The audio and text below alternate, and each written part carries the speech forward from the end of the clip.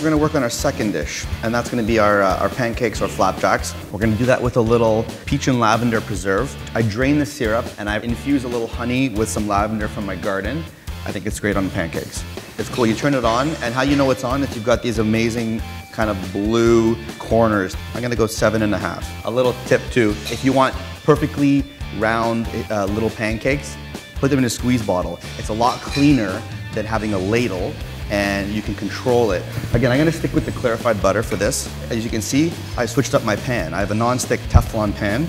On a regular gas or a regular electric stove, you lose heat so quickly, but the recovery time on this is so fast so that when you flip your pancake on the other side, it's not gonna be pale, it's gonna be perfectly golden brown. So both sides are gonna get that awesome heat. It senses when the temperature lowers because of something cold being added to your pan, and it immediately boosts it up to the desired temperature. When you're cooking on this unit, it's more relaxed, it's more calm, it's controlled. It's safer too from a burn perspective. This thing is on, and look at how close my fingers are, you know, and it's just warm.